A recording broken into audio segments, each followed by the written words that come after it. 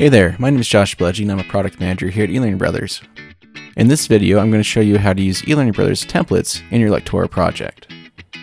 eLearning Brothers templates are pre-built eLearning interactions and layouts designed and built by our team of professional graphic designers and eLearning developers to give you a jumpstart on crafting your course content. Each template includes unique graphic elements and interactivity that can be easily customized to fit your needs. Here's how you add eLearning Brothers templates to your Lectora project. First, navigate to the Tools tab on the ribbon.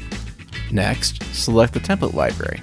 This will open the In-Tool Template Library landing page. From this landing page, you have direct access to eLearning Brothers course starters and a variety of other templates. You can also select View All to see all templates eLearning Brothers has to offer. To more easily find what you are looking for, you can either search at the top of the screen or select the View Filters button to bring up the Filters menu on the left-hand side.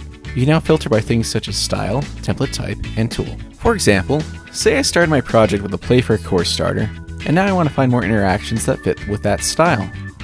Under the Style filter, I'll select Playfair, and since I'm in Lectora Desktop, under Tools, I'll select the version of Lectora Desktop I'm using. From here, I'll locate the interaction I want and select the library object from the Downloads dropdown. This will insert this interaction on a new page directly after whichever page I have currently selected. Now I can add my content and adjust any graphic elements to complete my course. And there you have it. eLearning Brothers offers hundreds of templates with many unique visual styles and interaction types to choose from.